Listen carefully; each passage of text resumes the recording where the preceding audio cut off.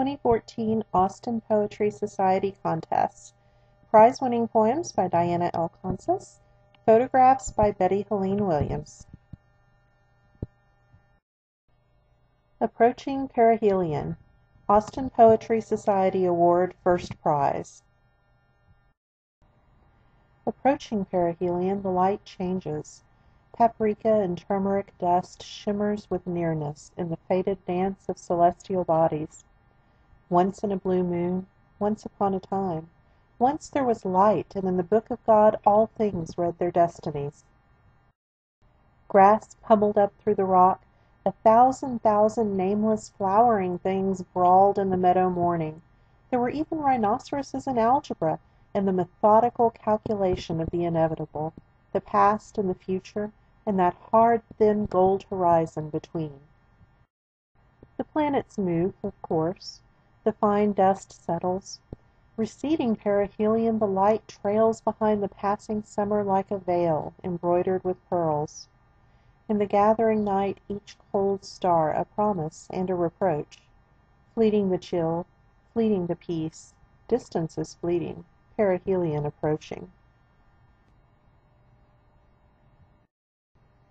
Hiking in Patagonia.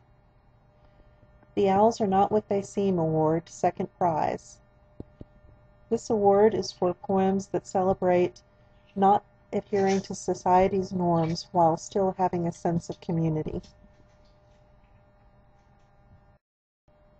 The children of love and dreams dance along the open mouth of the Dientes de Navarino, following the faded footprints and carefully balanced cairns of a community of travelers they'll never meet, up the sliding incisors to knock on the door of God. Far below the slippery forest, the rocky stream has carried his pain and her cancer in the purity of melted snow to the bottom of the world. Above the tree line there is only snow and sky, each other and the song rising through the mountain's throat, an invisible chorus of those who have climbed before, an aria of love and dreams that joins time and continents. Lottery ticket. The I'm a Little Teapot Award, second prize. This award is for poems that were written from the point of view of an inanimate object. Do you remember that moment when you and I believed hard in the future, in the magic of birthdays and high school locker combinations? That moment when dreams came dancing like angels on the edge of some second sight? Such plans we had, bursting out like popcorn each on top of each, jostling their neighbors for primacy. Fine things and grand gestures, noble charity and deserved indulgence. We had them all, you and I. I was never far from your thoughts or fingertips until the magic failed, the angels proved to be dust and fading light, and in the death of your dreams you saw not the myriad glittered possibilities that were, but a crumpled piece of paper. Physicist Gaze, the Who Me Award, third prize. This award is for poems that do not use the first person. Watch her dance, a steady and centripetal force, ankle anchored and arm flowing. Calculate the balance of acceleration and gravity as her bare back arches. Trace the curve along the elliptical as momentum teases open a thigh. Feel the pull of angular velocity as she rises around her axis of symmetry and one painted toe blurs by. Ponder all the strange forces acting on and governing bodies in motion. An unreasoning fear of drowning. The Moving On Award, third prize. Fears swirl the waters over the edge of the known. Stir it up. The mud at the bottom of your heart rises, particulate fear. Each grain hovers, then falls, tracing serifs of ifs to linger. Shadows of what might become are, for a moment, luminescent. Feel all those maybe deaths, and someday you'll forget you may be alive. Still, the pool swirls with maybe mud.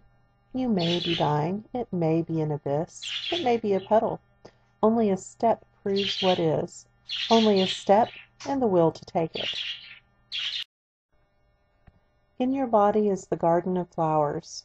The John and Diana Schleissing Award, honorable mention. This award was for a poem about flowers. Time pauses in your glance, and your eyes blossom. Hydrangea petals sparkle in the swirl of beauty blowing through the gate of your lips. Love pulses through the stem. Strange photosynthesis quickens the emerald flowering of beauty as it travels down, down to the tangled hunger of roots in the fertile soil of your heart.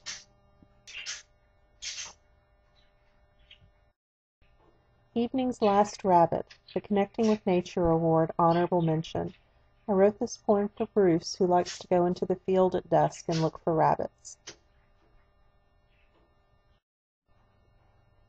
Across the field at dusk he stood, as day slipped through the closing blue.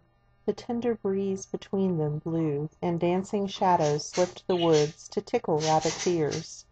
He would have bolted, frightened, deep into the waiting thicket, the still boy knew, and willed him patient as he could.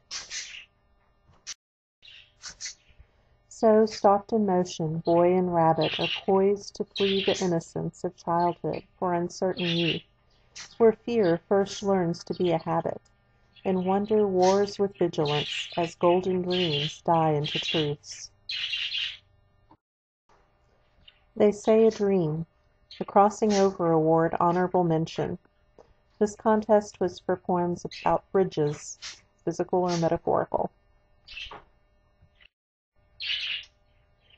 There is always that moment in the dream when the bridge extends past sight, 1,000 faltering steps behind, the first step long since passed into legend, the final step so far as to be indistinct, masked in fog and full of portent. Either shore irretrievable you pause, one foot hovering over the creaking planks. A chill wind sways that fragile umbilical, and your hands clench the rotting ropes as the space of 200 frantic heartbeats pulls your eyes down to the jagged rocks and churning waters. All it takes is one step, made another 1,000 times, one step you cannot make yourself take. In the swirl of gray water, fear and death, the gravity of the moment shatters the plank. Time hangs suspended by a leisurely rattling thread, and just for a moment the web suspends you between past and future life and death, before you screaming plummet to the other side of dreams.